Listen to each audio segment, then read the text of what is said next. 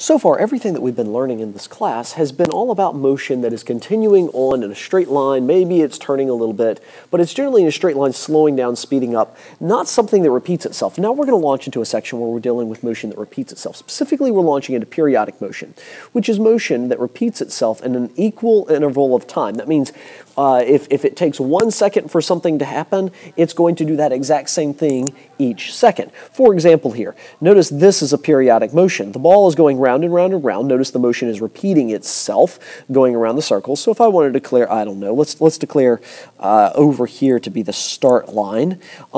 It's going to start, and then it's going to take the exact same amount of time to go around the circle once and to complete it as it does it over and over and over again. That's periodic motion. Motion that repeats itself, and it takes the exact same amount of time to do it each time. Now, a few definitions that we need to know before we launch into this idea. Period. Period is how long, that screams at you how long, time, that's one of our key terms there, how long it takes for an object to complete one cycle. So how long time it takes for this little red dot to go all the way around my circle, this ball to go all the way around its orbit, or this planet, if there's maybe a sun or something else in the middle, to go all the way around the star or whatever's in the middle. Frequency is the number of cycles an object completes per second. By the way, you could substitute for cycles, you could substitute revolutions, right? Number of times it goes around the circle. So the number of cycles an object completes per second.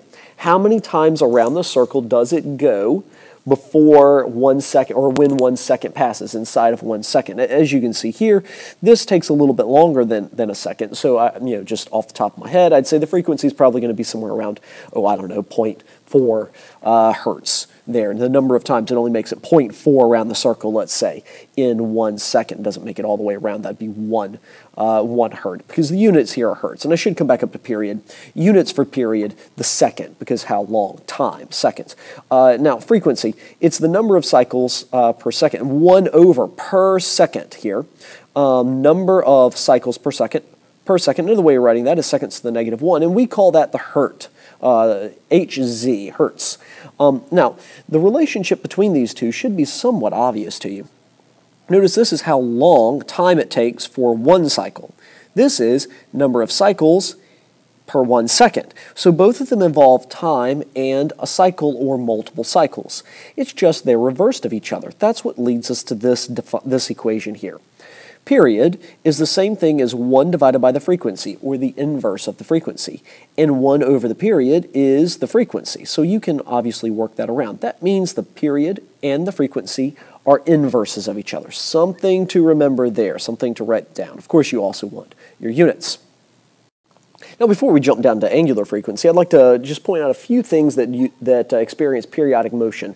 3 common ones. A pendulum. A pendulum swings one way and then swings back, comes back down, and passes through what's called the equilibrium position. Equilibrium position is the position that an object would be at rest, or the spot it would like to be. An equilibrium position for a pendulum would be right in the center.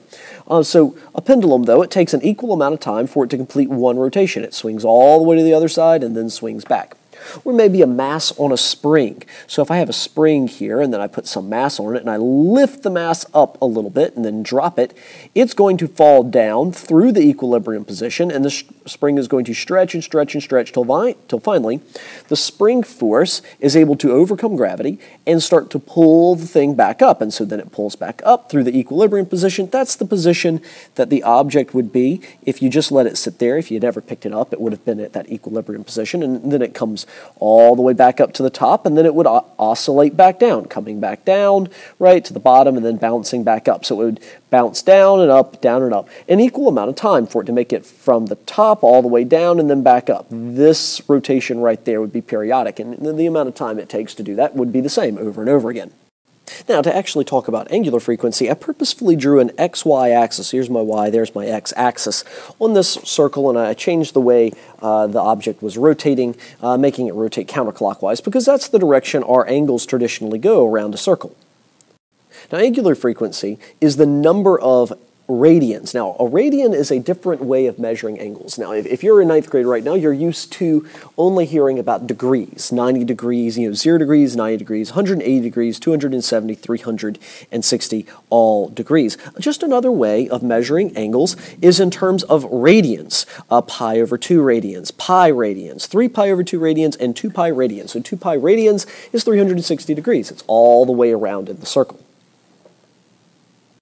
So angular frequency, the number of radians an object goes per second. In other words, if you start the time right here, whenever the object's right here, how much of an angle does it, let's say it stops there, how much of an angle is it able to eat up or clip off within 1 second? Does it make it all the way around to the 270 degree mark, but in radians, what we're dealing with, 3 pi over 2 mark? Or does it only make it all the way around to the 90 degree mark, only able to eat up 90 degrees, aka pi over 2 radians? So it's the number of radians an object is able to go through, how many degrees, how many radians, angle, is it able to go in 1 second. And the equation to calculate that, omega, this is the Greek letter omega, it kind of looks like a W, 2 pi times the frequency, which you can get from there.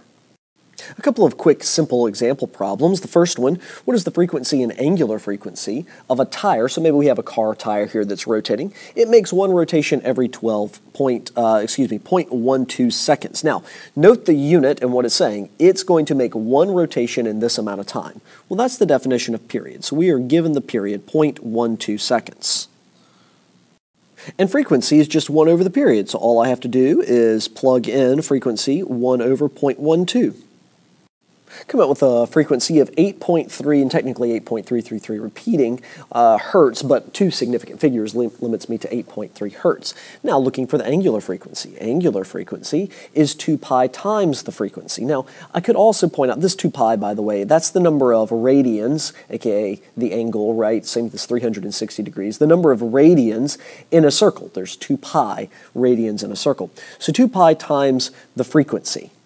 And I come out with 52 radians per second. Now, I do want to say this. Don't get so freaked out right now in ninth grade about this whole radian idea. Need to really understand that. You're going to get that a lot in math in the upcoming years with unit circle, et cetera, et cetera. So right now, if this idea of angular frequency is really freaking you out, just simply say whatever this angular frequency idea is, it is 2 pi times the frequency. Just take the equation and run with it.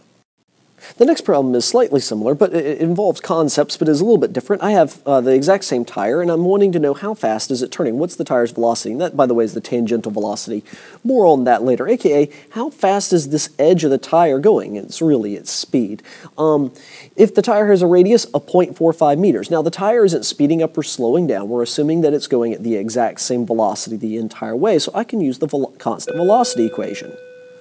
So velocity equals displacement divided by time, and I just need to figure out how far does the edge of the tire go. Maybe it's this edge right here. It's going to go all the way around. And then I need to divide it by how long it takes. So the distance it travels whenever it goes all the way around is the circumference of the tire. And the equation for circumference of a circle, assuming this tire is a circle, hopefully, is 2 pi r. Remember that equation for circumference of the circle, 2 pi r. Not pi r squared. Pi r squared is for the area of a circle. 2 pi r for circumference. And the time it takes to go all the way around, for that point on the tire to rotate all the way around, that's called the period, right? Time it takes to go all the way around. So 2 pi r divided by the period. And I come out with a velocity of around 24 meters per second whenever I substitute in my numbers right for radius, which was given in this problem, and the period, how long it took. This is the exact same tires from up here. The period, how long it takes that tire to go around. 24 meters per second is how quickly the one dot is going around, which, by the way, would be the velocity of the car. Next, I want to introduce a specific type of periodic motion, specifically simple harmonic motion.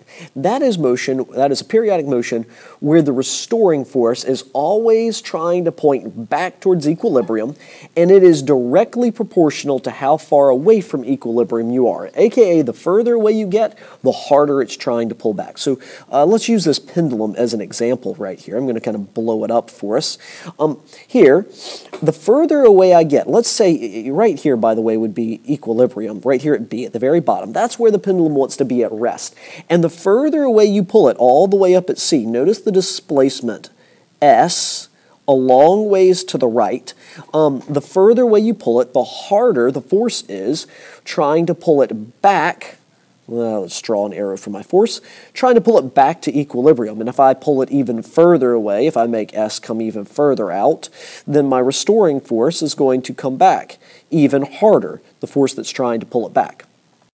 Now, the defining equation for simple harmonic motion is the acceleration that a pendulum, that something on a mass on a spring, or anything else that experiences simple harmonic motion, acceleration that it feels is equal to the negative angular frequency squared, this is just a constant out in front, times how far away from equilibrium you pull it or it is at that moment. Now I want to point out this negative sign. This negative sign is very, very critical. What that says is, if I'm going to call everything this way positive and everything this way negative, and here's going to be my 0 mark right here. If I have a positive displacement coming out this way, then positive number n for this delta x, right, times negative omega, I'm going to come out with a negative acceleration, aka an acceleration that is pointing back to the left. And vice versa. If I have a negative displacement over here to point A, negative s, and so now I plug in negative some number here for my delta x, the displacement, negative times a negative is going to give me a positive acceleration. Well, positive is pointing towards the right, so my acceleration would point towards the right in this case. What this means is, with periodic motion, because of this negative sign, the acceleration vector is always trying to bring, or the force here, the acceleration, is always trying to bring the object back to equilibrium. Now, it coasts past equilibrium because it built up speed. So like from A, it builds up speed and then coasts past, and the acceleration changes and tries to pull it back down. Check out what the acceleration would be at the equilibrium mark. Delta x, how far away from equilibrium you are now, is 0. You're at equilibrium. 0 times anything is 0. So at the equilibrium mark, you have 0 acceleration. Acceleration would be at the maximum whenever you're the furthest away. That's called the amplitude, when you're the furthest away you can possibly be. Now, don't worry too much. We're going to expand greatly upon that idea in class and try to really dig into this thought of simple harmonic motion. Now, let's work a quick example problem. What acceleration does a pendulum experience if it's pulled 2.5 meters away from its equilibrium position, or maybe it's coasting and that's just where it's at that point, and I should say positive 0.25 meters away from the equilibrium position, if it takes 1.25 seconds for it to complete one revolution. So there's the defining equation for this, for simple harmonic motion. And the problem here is I don't know what the angular frequency is. I do know delta x. It's positive 0.25 away. I need to figure out what the angular frequency is to actually be able to calculate the acceleration. Now, gratefully, I was told the period. The period is 1.25 seconds. That's how long it takes for the pendulum to coast all the way to one side and then back. And from the period, I can get to the angular frequency. So remember, 1 over the period is the frequency, and then angular frequency is 2 pi times whatever that f turns out to be, whatever that frequency is. So then, now that I've calculated my frequency, I can plug that in from the period, by the way. I took the period and substituted that in. Oh, I made a math error here. This should be 1.25, leaving me at 0.8 hertz, not 4 because of that little mistake writing things down. But now that I have the frequency, I can substitute into the angular frequency equation and actually calculate what the angular frequency is going to be, which is needed up here to calculate the acceleration. Now, I do want to point out that I didn't round down here because the angular frequency isn't the final answer. I'm looking for the acceleration. I just had to take this period and calculate the angular frequency from it so that I could calculate the acceleration. Of note also, if you didn't want to go through all these steps, you just could have realized that, hey, the frequency is the same thing as the inverse of the period. That means that if you substitute in 1 over t here, you'll come out with 2 pi, angular frequency is 2 pi divided by the period. And that would have made it one step shorter. Also worth pointing out is this negative sign is not inside of the parentheses. The square goes to the omega first, this negative sign is out front. And whenever I plug that all back into my calculator, I come out with negative 6.3 meters per second squared, 2 significant figures specifically because of my displacement only having 2. My period had 3, but you have to take the least number there, 2 significant figures for how far away it was. So negative 6.3 meters per second squared. Right, that's the basics of periodic motion and simple harmonic motion. Now we're going to continue to expand upon this thoroughly in class.